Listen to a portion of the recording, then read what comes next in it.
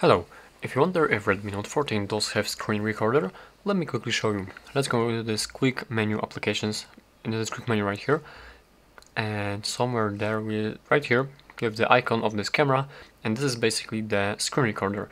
And in case you can't find it, you simply have to press edit button right there, and in case you don't have the screen recorder right here, you'll have to find it right there and add it yourself to this quick menu right there.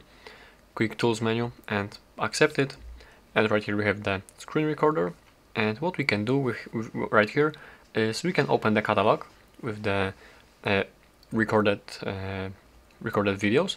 We can also open settings of the screen recorder, as you can see, and we can also turn off this widget.